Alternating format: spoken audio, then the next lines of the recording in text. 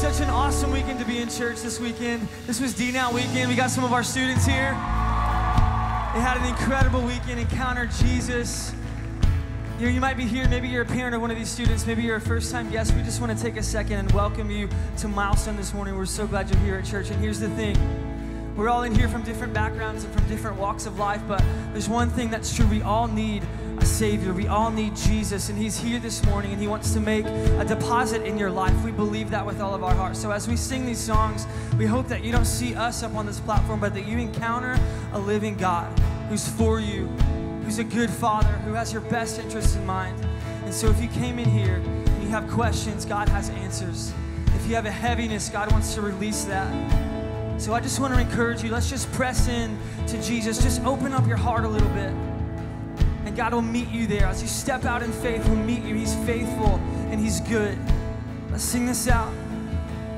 Oh, I've heard 1,000 stories of what they think you're like, but I've heard the tender whisper of love in the dead of night, and you tell me that you're pleased and that I'm never alone. Come on, sing this out. You're a good, good Father. It's who you are. It's who you are.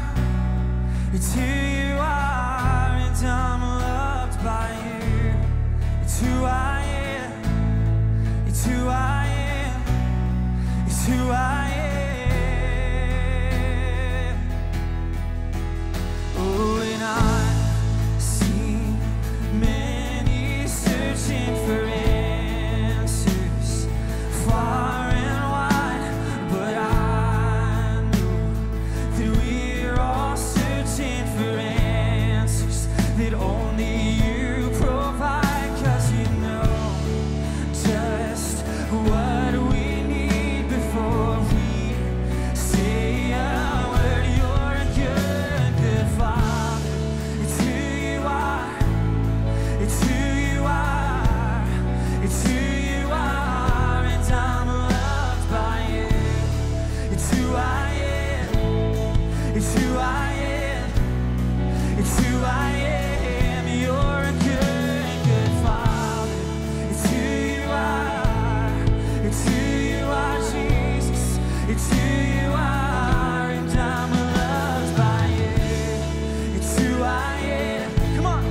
It's who I am. It's who I am. Because you are perfect in all of your ways. You are perfect in all of your ways. You are perfect in all of your ways to us. Oh, you are perfect in all of your ways, Jesus. You are perfect in all of your ways. You are perfect in all of your ways to us. Oh, Jesus, you are perfect, Lord. None compares to you, our God. It's all about you, Jesus.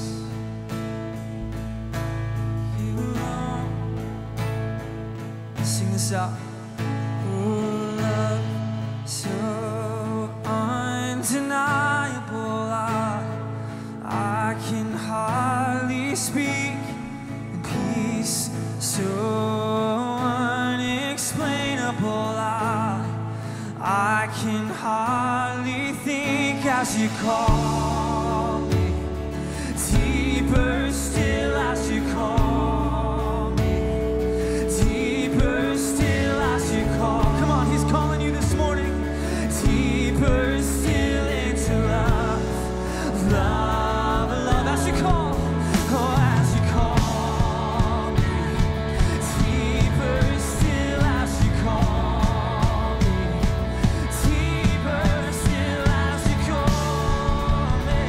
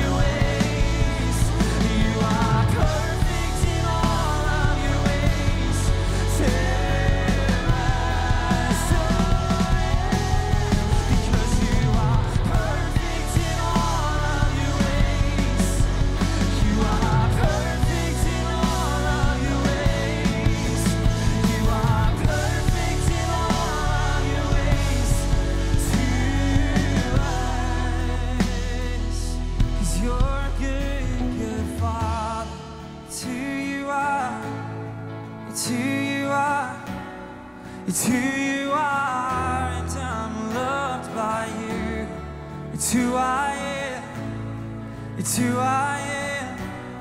It's who I am.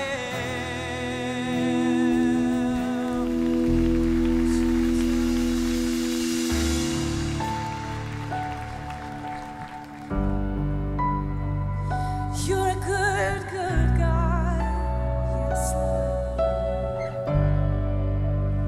We magnify you, Jesus. We thank you for your presence, Lord. We worship you, Lord. Spirit of the living God, Spirit of the living God, we only want to hear your voice. We're hanging on every word. Spirit of the living God, Spirit of the living God, we want to know you more and more. We're hanging on every word.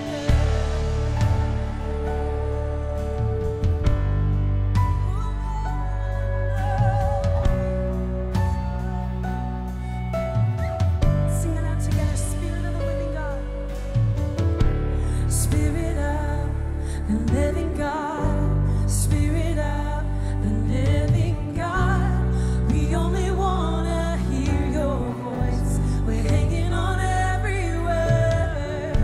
Spirit of the living God, Spirit of the living God, we want to know you more and more. We're hanging on every word. 'Cause when you speak and when you move, when you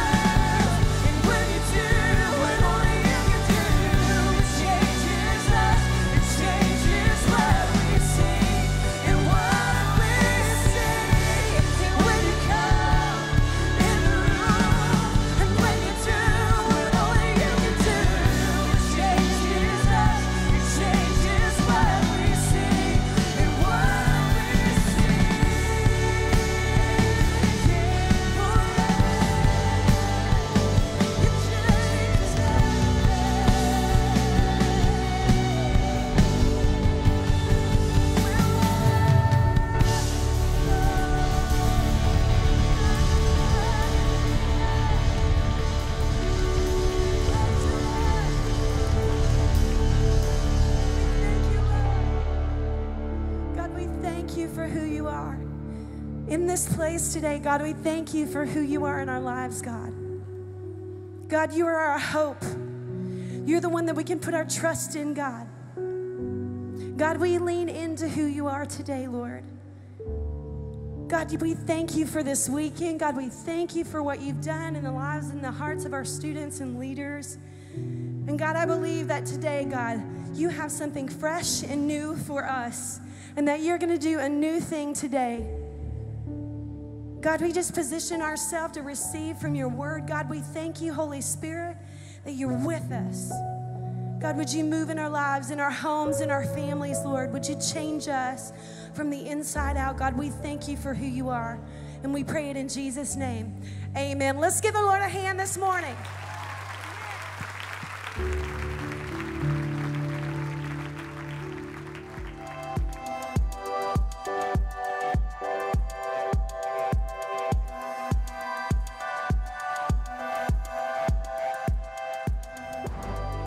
Hey everybody, I'm Andrea, and I just want to take a second to let you know about some things coming up for you and your family around here. Now, maybe you've recently joined our church family and you're ready to start serving on the Dream Team to make a difference here at Milestone. We'd love to help you discover some of your unique gifts and help you find a place to serve. Join us for Dream Team 201 this Sunday, November 15th during the 12:30 p.m. service. It only takes about an hour and you can register online. Throughout the month of November, Milestone Missions is collecting new, unwrapped toys and gently used coats to benefit our families in need in our community. You can drop off your donation at the missions table in the atrium. As we enter the Christmas season, there are plenty of other ways to get involved with Milestone Missions, like adopting a family or serving at our Christmas Compassion Outreach on December 15th. For more details on how you can get involved, visit milestonechurch.com/localmissions. One of our favorite things is to see people follow the Lord in water baptism. Now, maybe you're new to a relationship with God, or maybe you've had one for a while now, but you've never been water baptized. December 5th and 6th is your weekend, and there is no better place to experience a moment like this than with your church family. Now, if you've got some questions and you want to learn a little bit more about this next step, we're having a water baptism class in just a couple of weeks on Saturday, November the 28th, after the 6 p.m. service. Our children's class will be held in the factory, and our adult class will be held in the video cafe. It's simple and easy to register online at milestonechurch.com/baptism. Ladies, believe it or not, Christmas is almost here, and you're invited to join Milestone Women and Elevate Girls in celebrating the joy of Christmas. This one-night event is a perfect time to celebrate the joy of the season with all of your girlfriends. Our night includes a main program, an encouraging message from Brandy Little, and dessert and photo ops afterwards. So mark your calendars for Tuesday evening, December the 8th at 7 p.m. The cost is only $10, and you can register online or in the atrium today. For more information about anything you've heard today, connect with us online for quick updates on what's going on around here. And thanks again for being with us this weekend. Well, we are excited that you've chosen to join and worship us with our 9:30 service. What an exciting service. If you are a first-time guest with us, or perhaps you're a parent of one of our students, we're especially glad that you're here. So we want to point out just a simple tool that we use in order to better serve you, and that's our communication card. It's located in the seat back in front of you.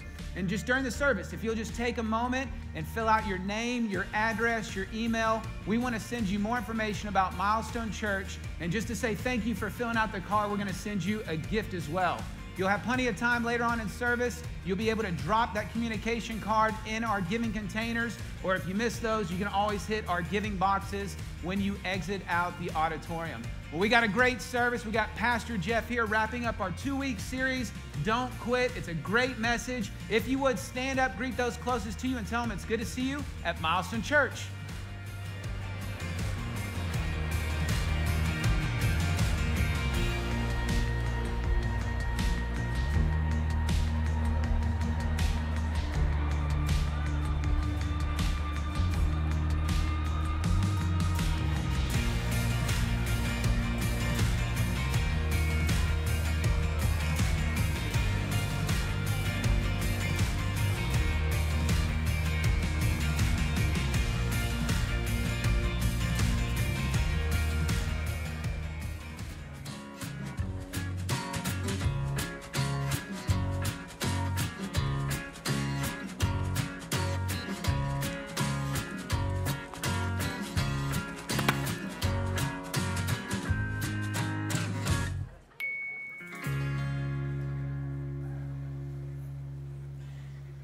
Well, I want to welcome you back to our series entitled Don't Quit. I don't know if you felt like quitting at some point recently, but it is a feeling that all of us have as we make this journey through life. We feel like there is something that we're called to, there's something that we're passionate about, there's something that we have great vision for, but when we get out into it, we begin to feel like quitting when things don't exactly line up according to our expectations. You may have some type of dream for your life. You may have started a new business. You may have a vision for your marriage.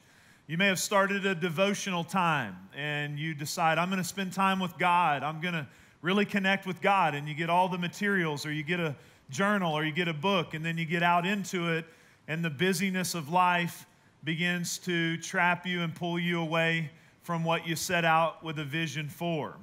Or you may have some type of relationship, a marriage relationship. I really want to build my marriage. I want to pour into and invest in my children. And then you begin the process and things begin to be challenging, and you feel like quitting. There's so many things in our lives that make us want to quit. You may start a health initiative. We might want to start that. The turkey and dressing is coming. Come on, everybody. We don't eat stovetop at the Little household. We eat that good southern dressing with the giblet gravy. I feel the Lord. Come on. Right now would be a good time to start a health initiative. But you get out there and, you just quit on the gym. You quit on that. Maybe you're someone who's been hurt by church. You know that church is a place. It's the house of God. It's where people are planted. It's where they flourish. And you've been through a difficult challenge with church and through relationships. And then you just feel like, you know what, I don't know if that works. I know Jesus doesn't have a different plan, but I just don't know if I can continue into it. And so you feel like quitting. Maybe you give up on your favorite college football team. God's anointed team. Don't quit. If we could have our quarterback back, we might keep going, but anyway. There's all kinds of reasons to quit. Well, I want to share with you some principles of faith. That's what we've been talking about. Principles of faith. Biblical, authentic, real faith that can help you get to all that God has called you to be and what God's called you to do. I'm going to ask you, if you have your Bibles, to turn with me to Matthew chapter 8, verse 5. I'm so excited to have these students here with us here at Milestone. Man, we're excited. Here at Milestone, we are passionate about the next generation. We don't want to have one exciting moment here for all of us and then we fail to pass the baton to those coming behind us. We don't believe that you have to wait till you're old to do something great for God. You can do something great today. How many of you believe that? And so we're excited about what God's doing in their lives. I began to think about this principle of faith. It's something that, again, there were elements of it that I grew up with, but there are some of the principles that I really want to impart to you are some things I found a little later in my journey. Some of the other aspects and elements of really walking this thing out. And I just began to think this week, sometimes there are things that are adaptations of other elements, but sometimes you run into something, and that may happen to you in this series. You just run into something and go, now that's just totally other. That's so different. That's just out there. Kind of like one of these. How many of you remember the first time you saw one of these? A Segway. Not Paul Blart, the mall cop, but the Segway. It's like, now that is totally other. What is that? It's not an adaptation of something. It's just totally other. What is that? I was out on our property this week, by the way. We've got a road from the south going in. Come on now. And they're clearing the pad site. And so 14 to 16 months, hopefully, we're going to be moving into our new place. And until then, we're going to ask you guys to get one of these and drive it to church. It'd be easier to park all of you with one of them. We're going to line them up out in the parking lot. Something totally other. This idea of faith, when you really get it, it's like, man, this is unique. This is something that I can really apply to my life that I did not have. I did not really experience. And I believe that's going to happen for some of you as we walk through it. Last week I gave you a slide. Let's talk about it this way. I wanted you to be able to really grasp it. So I wanted one picture for you, and I'd like us to review that a little bit. We went to this great anchor passage of faith, Hebrews 11, where it says to us that we can have assurance and conviction. Look at the passage with me. Now, faith is the assurance of things hoped for. I appreciate hope-filled environments because hope is the seed of faith. So you come to a service like this and you're like, man, the worship and God's there and I heard so you start with this process of hope. You watch an inspiring story or a great testimony and you're like, I feel hopeful about my circumstances, about my finances, about my kids. I feel hopeful, but because many times we haven't been taught about biblical faith, it leaves us a little short because hope is only the seed. Hope is the starting place. We have things we hope for, but we've got to move to the place of the conviction of things that we can't see in the natural. We begin to have conviction. Go back to the slide, and I want us to look at this. We start with this idea of faith. Say, Jeff, you're talking about faith. What is that? Well, number one, there's saving faith. The Bible says we're saved by grace through faith. So it's God's grace that He comes and reveals Himself to us, but then we put our trust in Jesus Christ, in what Jesus has already done for us that we could never do for ourselves. The payment He made that we could never pay, and we put our faith and trust in what Jesus has already accomplished. That's called saving faith. There's also, by the way, some of you may not know this, there's a gift of faith. 1 Corinthians tells us that there are these manifestations of the Holy Spirit that can come in particular situations, really for others, where there's this atmosphere created when the Holy Spirit shows up, and there can be a gift of faith. But this idea that we're talking about this week, last week we talked about what is faith. This week we're talking about how do you live by faith? How do you really live it out? So you start out with this element of faith. You have it, it's working in you. You have this trust, this faith, this conviction, and you start out on a great journey and you get started. And man, it's exciting when you start, but then you're going to hit some pressure-filled moments. You're going to have some problems. You're going to have some circumstances. You're going to have some situations. You're going to have some things not go your way. So you start out, I'm going to love my wife as Christ loved the church, and then the two of you end up in an argument just a few days after that, and you're trying to work through that. You set out to raise a godly kid, and it's like, I don't see it all happening right now. And so you hit that pressure moment, the pressure, the winds, the waves. And it's at this moment where you have the opportunity, if you don't really understand faith, to turn around and go the wrong direction. You just begin to give up. A lot of people quit. A lot of people stop short of seeing the full dream and purpose realized in their life. Young people, I want to encourage you with this. You've had a powerful weekend. You're like, I'm going to see my school change for Jesus. I'm going to see my relationships change. I'm going to say no to the pressures of my culture. I'm going to say no to those things. I'm going to say no to the things that are happening at parties. I'm going to say no. I have a burden for these young people. They face a world with technology and the temptations that come against them via technology. There are many of you have said, you know what? I'm going to live a holy life. I'm going to live for Jesus. I'm going to marry a godly spouse. I'm going to be a person of integrity. Here's what happens though. You come into a weekend, you get this momentum, and we can all relate because all of us have the same challenges. And if it were easy, everybody would do it. And then comes the pressure of the enemy. Then comes the wind. Then comes the challenges. And that's why we looked at Romans 4:20, where Abraham is the father of our faith. And he set out to go toward what God had called him, this city that's architect and builder is God. Did not totally understand exactly what it would look like, but he kept taking steps. God told him he'd be the father of many nations. He didn't have a child. He was up in age. His wife had a child. It was just biologically impossible. But here's what this verse, we anchored ourselves to some of the words.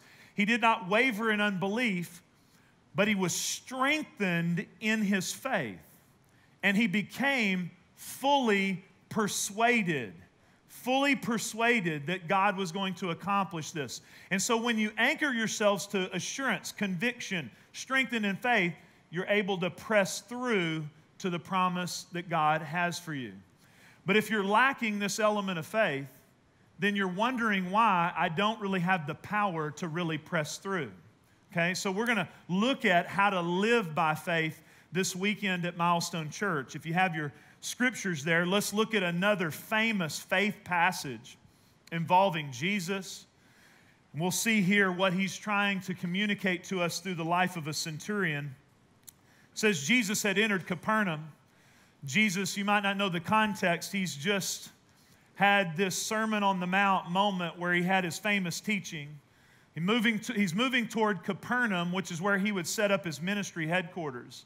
This is where he would base out of. And so it says a centurion came to him. You may not know who that is or what that is. That's a man of the Roman army who had this word century 100, not always, but most of the time, at least 100 soldiers underneath him that he was the captain of. He came to him. So this is a man of an important man. He came to him and he was asking for help. He said, Lord. He references the authority of Jesus. He said, Lord, he said. And he's also asking for help so he knows the right place to go. He said, my servant lies at home paralyzed, suffering terribly. The Bible's showing a role reversal here. Many times when someone asked for help, it was a family member. Many times that we would think, it's like Jesus would prefer the important person, but right here we see a great heart from this centurion that he cares about his servant. He's caring about him. So he says he's suffering terribly, and Jesus says something to him that what if Jesus said this to you? You're at that obstacle point. You're at that pressure point. Jesus said, shall I come and heal him? Shall I come and heal him? Jesus could have just said, I will come and heal him, but sometimes Jesus gives us the opportunity to learn through the process of what he's doing in our lives. Shall I come and heal him? The centurion replied something interesting. Lord, I don't deserve to have you come under my roof. He had a very relational understanding, this guy, for someone in his type of work.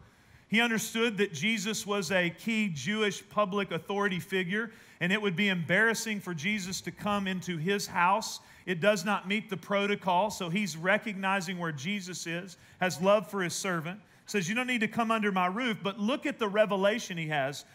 But just say the word. If you'll just say the word, and my servant will be healed. And here's where he recognizes the authority of Jesus under God the Father, Jesus coming with all the power of heaven. He says this, for I myself am a man under authority. You don't receive from the authority that you're hanging around. You receive from the authority that you're under. That you're under. He's under the authority of Jesus here. He says, I'm putting myself under your authority. He says, I'm a man under authority. So he's relating that. He says, with soldiers under me, I tell this one go, and he goes, and that one come, and he comes. And I say to my servant, do this, and he does it. When Jesus heard this, he was amazed. You may underline that in your Bible. Jesus was amazed. Jesus gives him a good amen. There's only one other place, Mark 6:6, where this word is used. This exact word, Jesus was amazed, not in the good sense. He was amazed at their level of unbelief. He could not do anything because of their unbelief. Here he's amazed at this guy's faith. I was preaching in another place a few months ago, and I had a really good amen. This place was interesting. It was dynamic. The people were responding. It was their culture.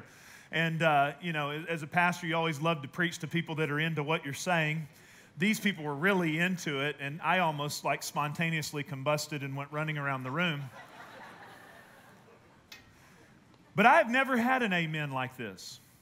I was preaching. It was an okay point. I think it was okay. It was decent, and I make this point. There's a guy sitting right over in this area over here. This really happened.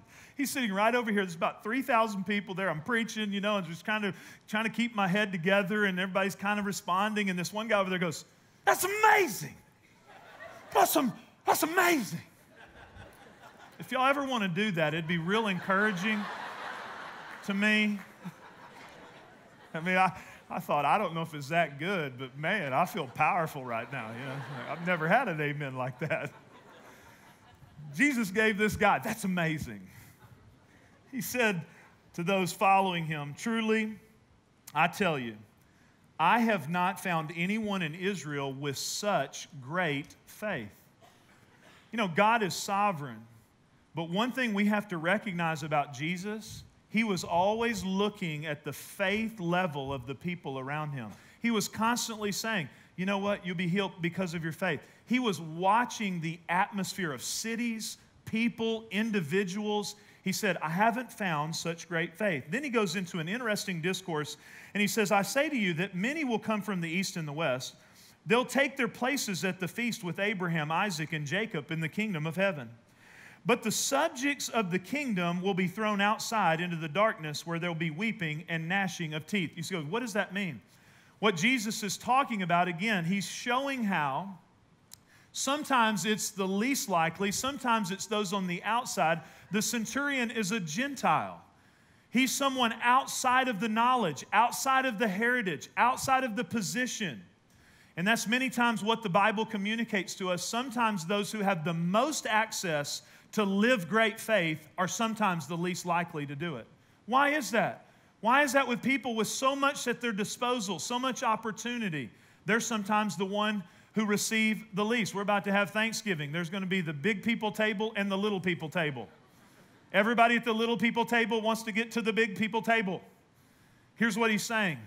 There's some people sitting at the big people table who don't get it. They don't get it.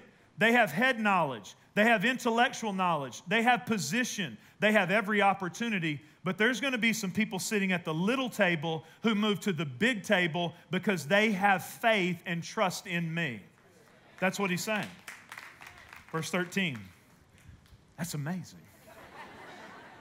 Then Jesus said to the centurion, go, let it be done. And here's what he's commending. Go, let it be done just as you believed it would. So Jesus is commending and recognizing this man's faith and his belief and trust fully in his authority and what he says. So let's apply that to our lives today. You say, Jeff, that's a great story. Now, what do I do with what are you trying to tell me? How am I going to be prepared for my challenging moment? How am I going to make it across when all the pressure comes and the wind comes? How am I going to do that? Well, I'm going to give you a few ways. How do you live by faith? Not just receive Jesus, but now how do you live by faith? Number one, faith comes from the Word.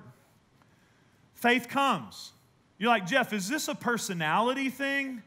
Is this like a particular persuasion of Christianity thing? Is this just a certain type of stylistic thing? I mean, do I have to go get this? Do I have to grab this? Do I have to make this happen? You need to understand this verse right here. If you're wondering, where do you get faith? I told you last week, I'm a quitter by nature. You're looking at me going, whoa, Pastor Jeff, you know, you're a preacher. You're moving forward. I am a quitter by nature. I have a creative, relational, sensitive side. I mean, I get afraid of stuff. I'm intuitive. And so I pick up on a lot of the challenges. By nature, I would stop. But early on in my journey, I began to get anchored to. In fact, I remember a particular moment in my early 20s where the principles I'm teaching to you, I saturated myself in these principles and in these truths to prepare myself. How do you get it? It's not for special people. It's not just for preachers. It's not just for pastors. Here's where it comes from. Faith comes. Everybody say faith comes. Faith comes to you. It comes to you. Look where it says, from hearing and hearing through the word of Christ. It comes to you by the word. It comes to you as you begin to engage with the word. You might need to start out with just a couple of scriptures. You need to find yourself being anchored to the promises of God beyond your circumstances. With so much to analyze, with so much to look at in our world today, there's so much to absorb yourself with. If you're going to have faith, then you're going to have to anchor yourself to the word of Christ. Not what does someone else say, not what did you inherit from someone else, but what does the word of God say? Every promise is yes and amen. You begin to say, what does this word say? And so look at another verse here. It says, the Word of God is living and active. This is not information alone. Yes, we get information from the Word, but it's not just stories. It's not just information, and it's not just us winning some kind of Bible quiz and knowing a bunch of information. It's living and it's active. There's an impartation of the Word of God, sharper than any two-edged sword, piercing to the division of soul and of spirit, joints and marrow. I love this verse. And it discerns the thoughts and the intentions of the heart. It has the ability to break me out of my fears. It has the ability to break me out of my insecurities because it can go right down to the deepest level. Let me illustrate it to you this way. As I've been burdened about this series, I really have. I've been teaching on this to our staff. I taught it we had a little pastor's gathering. I'm teaching on this because I'm finding today, with the proliferation of writing and information on the fact that God's in charge, God's in control. Thank you that we can anchor ourselves. I am so thankful we anchor ourselves to a sovereign God who is in control. I'm thankful that we live in a day and age today where we can be transparent about us going through challenges. Faith is not ignoring the challenges. It's not being honest about the challenges. But what I'm finding as I mentor and work with some of the young people over here, as I'm a parent, as I work with young leaders, as I work with business leaders, as I'm a pastor around people, here's what I'm finding. In our current generation, the deposit of what I'm preaching has not been transferred, and people are missing a gear. They're missing a gear. There's something, when you hit that pressure moment, you got to have a gear to move you forward. My daughter is about to start driver's ed. She's really into it. I'm not so much. But she's getting, I may or may not have let her drive a few times before she has her permit, certain safe places, and letting her practice. And I was with her practicing out in the country the other day when we were at my folks' house, and I thought, man, she's got it easy. She has an automatic car to drive. Now, I'm going to show some of your age. You know what I learned on? My dad had a 1970. I'm going to even see if some of y'all even know what this is. 1970 Model Ford, lots of metal in it. Cars today have no metal. This thing was a battleship. And it was 3 on the tree. Come on, somebody. Who knows what 3 on the tree? Y'all are old. Y'all are old. My dad said, if you're going to learn to drive, boy, you got to learn on a standard. Not 5 in the floor, 3 on the tree. And the clutch was burned out. We got in that big old battleship, and he said, boy, you need to learn how to drive. And right outside of our driveway in the little neighborhood I grew up in, it was downhill. And it was great when we were downhill. And so we were just moving, I'm pushing the brake. The problem was after the downhill part was an uphill part. How many of you know you need some faith and a gear to get uphill? Anybody can go downhill. I get to the uphill part, and the clutch is burned out. Y'all know what happened. Then I push the clutch, which disengaged, and so I get halfway up the hill, start rolling backwards. Don't know how to work the brake. Both feet, 3 on the tree. This is confusing. We're in the ditch. When you start uphill in life, easy downhill, you better have a gear. You better know how to put it in a gear. Not a gear based on you, but a gear of faith. And I find a lot of people perpetually discouraged, perpetually wanting to quit. Is it okay to have challenging times and get a little discouraged? We all do. But you've got to get strengthened in your faith. You've got to have a gear that says, okay, I'm going up this hill. But it comes from the Word of God. One of the most powerful moments in a follower of Jesus' life is when they no longer just listen to the content from the preacher, but they have their own personal time with Jesus from the Word, where the Word of God gives them the gear. And they can apply it, and it's not just information. Are y'all with me? Look, God is in control. He's in control of my life. He's ordering the steps of the righteous. This is not based on me. But let me tell you, when you're trying to go uphill, God is in control. Just doesn't cut it. Just doesn't cut it. You have to have a gear of faith that says, yes, God is in control, but He asked me the question, shall I come and heal him? shall I come? It comes from the Word of God. Number two, you say, Jeff, how do you live by faith? Faith develops. It's not theoretical or intellectual. It's living and active. It develops in your life.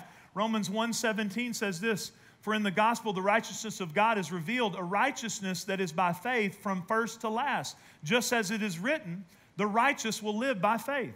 Paul's quoting Habakkuk 2, where he talks about the personal nature of faith, in fact. But the righteous shall what? Live by his faith. Live by his faith. He will begin to live by this faith that's developing on the inside of him. The Bible says we move from faith to faith, glory to glory. You say, Jeff, I don't even know how to get there. I want to quit every time I start uphill or I try to go through the pressure. I most of the time do quit. I don't feel like I'm there. Well, just start where you are and begin to grow and begin to develop and begin to step out and begin to act on what you already do know. You're not just going to all of a sudden be able to conquer some huge mountain. You have to start by conquering some of the little hills. But it'll grow in you. It's like you don't walk in the gym and just pick up 200-pound dumbbells. You know, I like the little pink ones myself. You know, the ones that you jog with or do aerobics. You know, you start and what happens, but you can't stay on the pink ones. You pick up the pink ones and then you pick up the 5s and then you pick up the 10s. And did you know one thing I learned when my dad went through a sickness? He had a routine surgery that went bad. He had a colon surgery and they were resuturing his colon and it went bad and he ended up in ICU. And I've seen this as I've worked with people and people that end up with illnesses. How fast the body and the muscles atrophy when they're not used. My dad spent a few months in ICU. He had to learn to walk again. He literally had to learn to walk again. Did you know I watch a lot of people because they haven't been taught these principles? I'm not talking about going to heaven, but I'm talking about not having a lot of strength because they're not developing the spiritual muscles of faith along the way. You can atrophy real quick when you just start going backwards. I want to encourage you with this. No matter where you are today, your faith can develop if you'll get active in the process. It'll develop, it'll grow, it'll build. Here's number 3. Number 3, faith overcomes. Faith overcomes. Look at this verse right here. I love it. This is the victory. We used to use that word a lot in church in the 80s and 90s. So we name churches victory. You know, it's not so cool now. It's not so cool. It's more the God's in charge church. You know, God's okay with whatever we're doing church. It's not, we don't talk about that a whole lot anymore. This is the victory. This means winning. This is the victory that has overcome the world, even our faith. I want to encourage you with that. Again, Jeff, are you saying that, you know, we can't have any problems and we don't have troubles or challenges and like God's not aware of that and He can't help us in that? No, I am acutely aware of the challenges you live. Remember, I'm a pastor. I've lived with people. I'm amazed at some of the things people walk through and challenges. I'm not saying that. And we're not necessarily always looking at the exact outcome and saying, you know, you did something wrong if this outcome didn't happen. That's an imbalance about faith. That's not what I'm saying. But what I am saying is we cannot regress into a belief about the Bible that says you can't have a godly marriage. You can't win over sin. You can't overcome. Greater is He who is in us than he who is in the world. And I want to tell you something, parents, by the way, too. Again, I appreciate that, you know, God's in charge and gets whatever's God's will. If it be thy will. We know God's will. We have the word. But I want to tell you something, parents, too. These young people, they want to be in an environment that is encouraging them that you can overcome things in this world. Some people say, well, we just can't, you know, just can't, you know. No, we can have victory over the world if we will continue to develop and continue to grow in our faith. I was talking to a person just last week, had heard the message that I preached last week, and she said, you know, I was never taught this.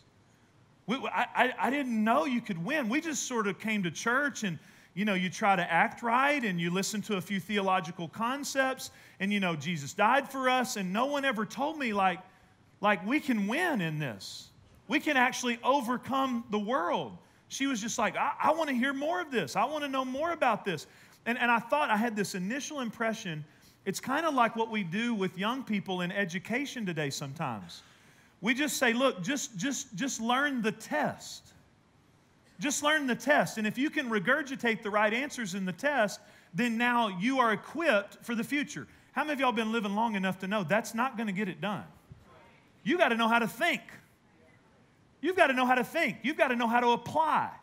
You can't just regurgitate a few answers on the test and feel like you're going to be successful in life, no more than you can have a walk with Jesus that's just regurgitating a few Sunday school answers and you're going to be able to overcome the pressure. You can't. You have to have the ability to walk by faith. You have to have the ability to actually apply the promises of God to the pressure situations of your life. This lady, it's amazing what God's doing. Her whole family's being revolutionized.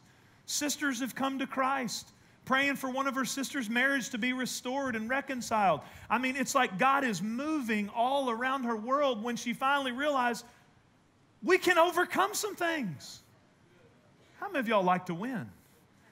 I want you to win.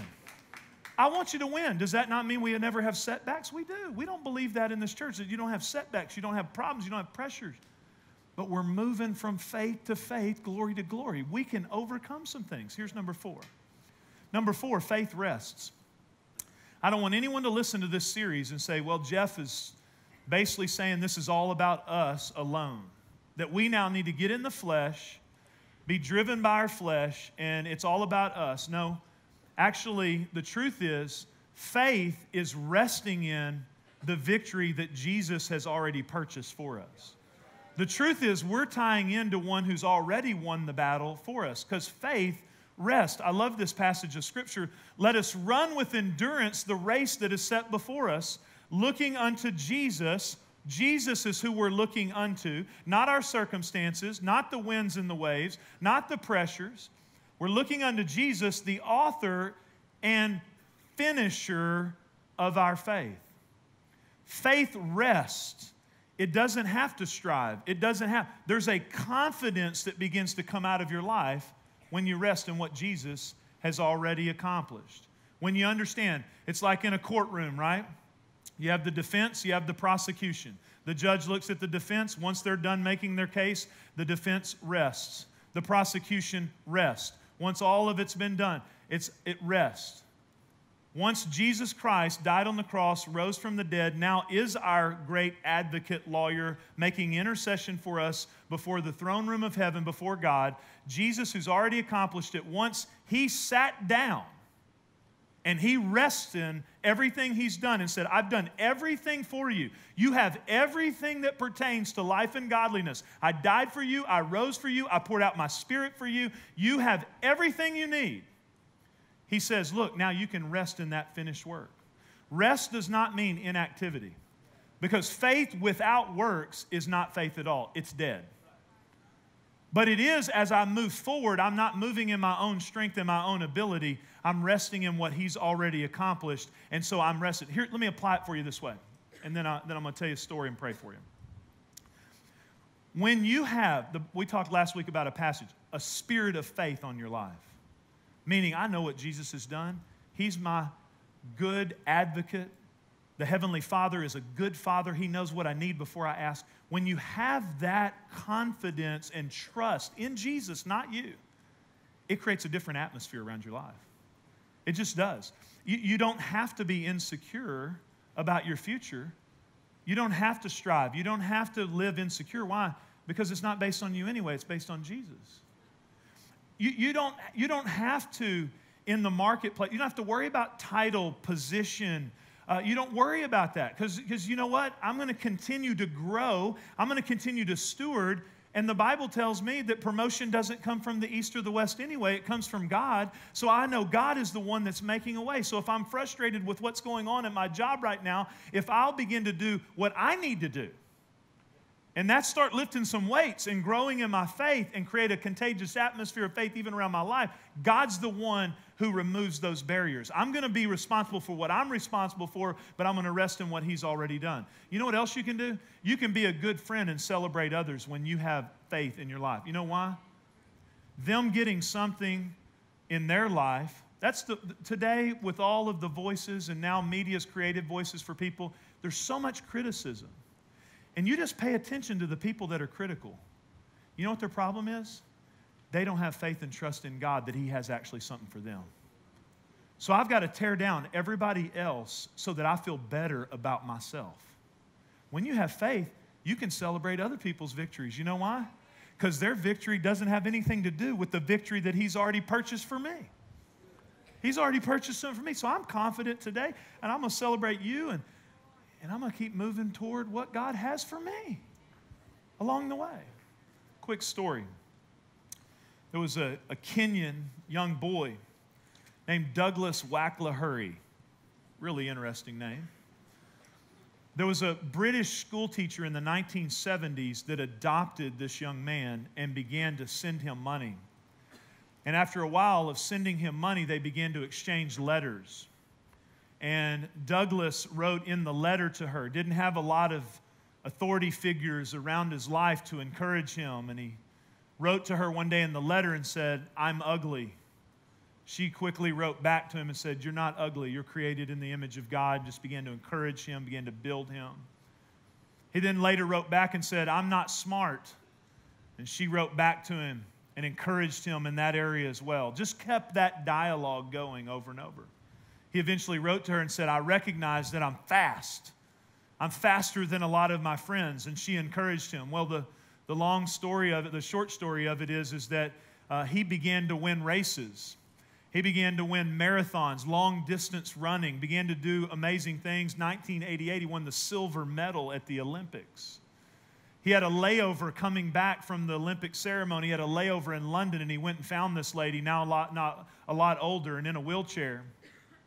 And he took that silver medal and he put it around her neck and said, "You're the real one who's won this silver medal." She said, "Oh, no, you did this." And he said, "The fact of the matter is, if you hadn't continued to speak those words, what we're talking about today, those words of faith, if you hadn't had that perspective, this medal never would have happened." Here's what I want to encourage you. You just take that story and think about the impact that all of us have. You getting this principle has a huge impact on you getting through the barriers, but it also has a massive impact on those around you. It has an impact on your life as you go forward. And you just don't need to underestimate the beyond comprehension impact that grabbing a hold of these principles can produce in your life. I'm going to ask you to bow your heads with me. Bow your heads with me, and you say, if you're here today and you say, "Jeff, I don't have that starting place of faith. I'm really not right with Jesus. I don't really know Jesus. I'm not even at that starting place." Then the first step you need to make is you need to make a simple move of surrender, really. It's really a receiving of a gift that's already been bought for you. And that is just to simply say, you say, "Jeff, what do I do? I'm tired of losing. I'm tired of wanting to quit." Well, ultimately, the end of the race is eternity. That you will spend eternity with Jesus or without Jesus. You'll either be at the big table or you'll be at the little table pushed out to the outer places away from the feast that Jesus has prepared for you. If you say, "I want to live this life by faith, but also want to have a faith and trust in Jesus so that eternally I can live with Him," you need to simply, right where you are, say, "Jesus, come into my life. I give myself to you. I've made mistakes. I've missed the mark. I feel guilty about the way I've lived. But I'm thankful that you paid the price for it. I confess you as my Lord and Savior. I believe you died on the cross. I believe you rose from the dead. And I receive you today as my Lord and Savior." Make it personal. Jesus, become my Jesus, my Lord, my Savior. I want to follow you today. If you prayed that prayer, I'm going to ask you if you would to let us know so that you can start your journey now. You can learn how to live by faith. Give us a communication card. Come to one of the Grow Track events, come forward at the end of the service. Let us know. You got to let somebody know so that you can start your journey. You can be baptized here in a few weeks. What a great first step of faith to actually start to grow in what has happened in your heart and life. But Lord, second of all, I'm praying specifically for some people who have had the overwhelming urge to quit. And I'm asking you, Lord, for an impartation of faith. I'm asking you for something that goes deeper than just words, but will be followed up by action, that they'll begin to take some steps. Lord, I pray for these young people gathered in this service as they go back into the pressures of this world. I pray, Lord, that they would have something so deep in them that they can overcome by faith, because you have overcome the world. We thank you, Lord, today for that faith in Jesus' name. Amen. I'm going to ask our ushers to come forward. We're going to receive our tithes and offerings at this time. This would be the time to give us that communication card if you're a guest. Thank you for being with us today. If you're a guest, by the way, we'd love an opportunity to serve you. Thank you for being a generous church. Here a few weeks ago, we celebrated $1.1 million in missions giving. Isn't that amazing? Lives, people, children, single moms, widows, people getting cars. That's all because of you and your generosity. I love pastoring a generous church. So Lord, bless your people today as they give. Bless every single person, family. Bless every business. Bless people starting businesses right now. Lord, I pray they would cooperate with you. They would have your favor upon their lives. In Jesus' name, amen.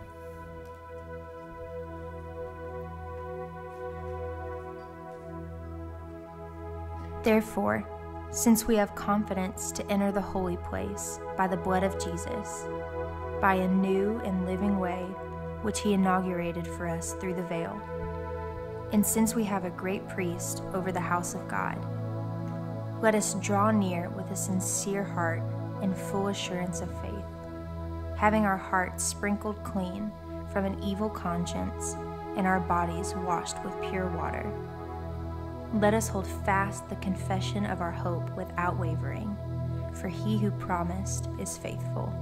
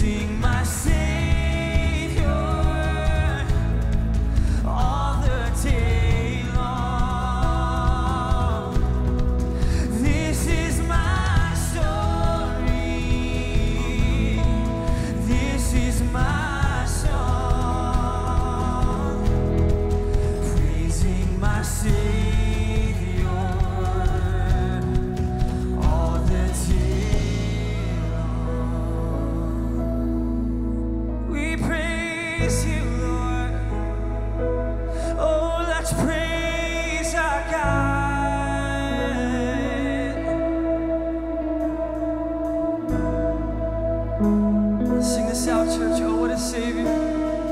Oh, what a Savior.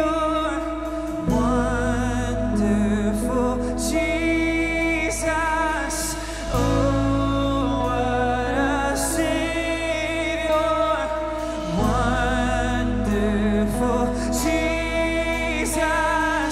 Oh, what a Savior. Wonderful Jesus. Oh, what a Savior. Wonderful. Come on, sing. Death could not hold you. Death could not hold you. You are victorious. Praise to the risen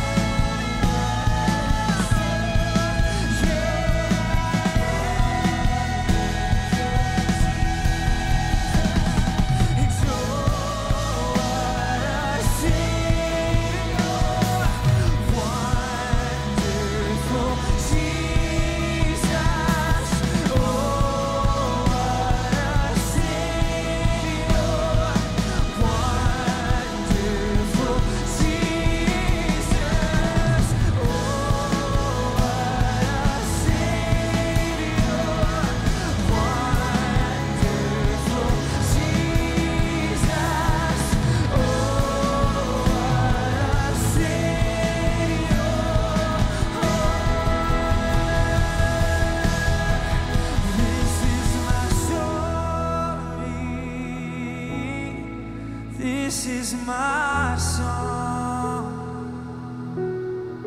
praising my Savior